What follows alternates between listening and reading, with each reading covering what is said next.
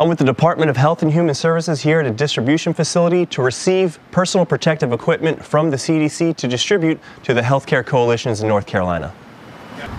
So here at the distribution facility, after we receive the product from the CDC, we organize it and inventory it and distribute it to the healthcare coalitions in North Carolina. So I'm with the North Carolina National Guard J3 Domestic Operations Section.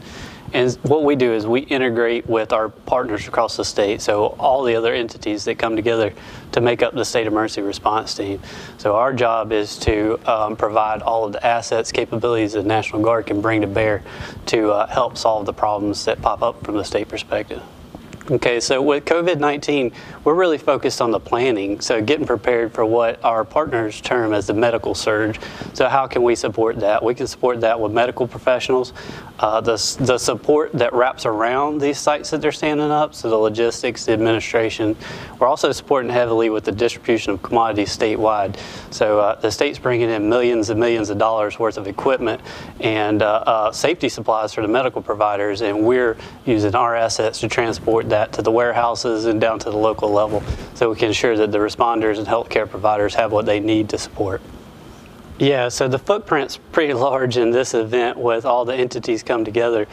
State agencies, Department of Health and Human Services, you name it, all the EMS agencies, fire, law enforcement, pretty much if you can think of it as a state agency, we're all together downstairs as a State Emergency Response Team, and we're making those decisions as a group. So it's no single entity, it really is everybody, and it's truly any state agency you can think of.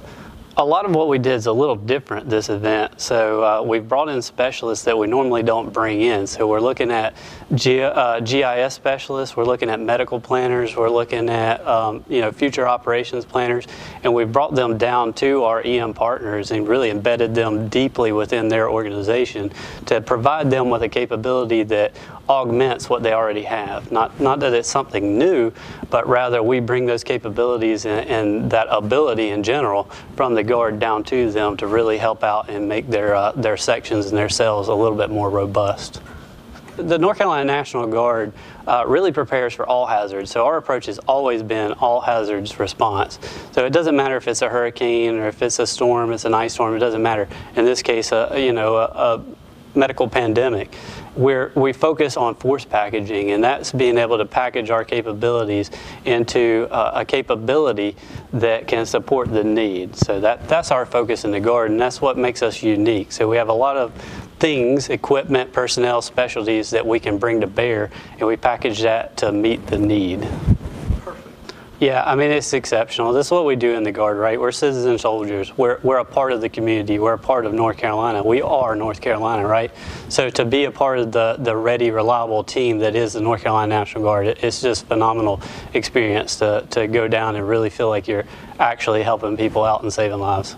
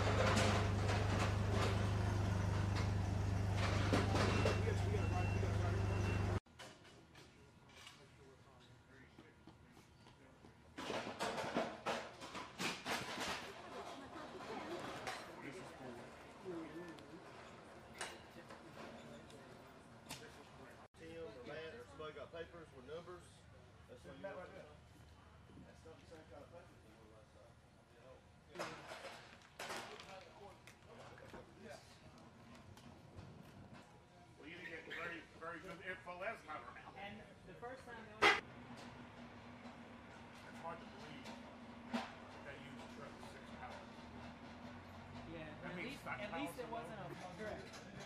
So the surgical more, so they keep changing what you can use when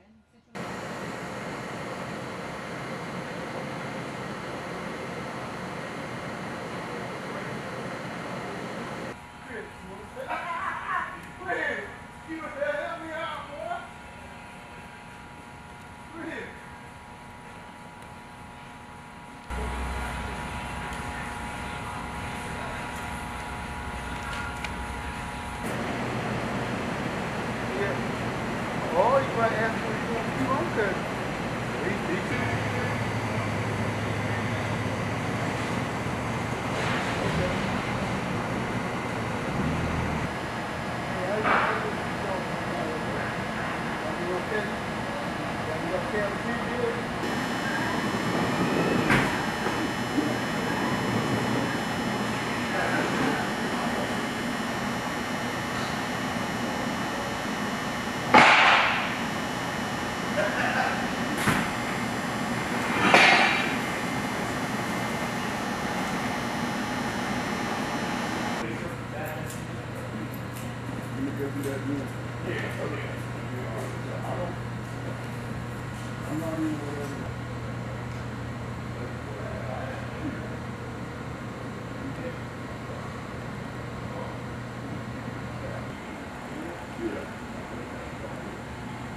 Yeah.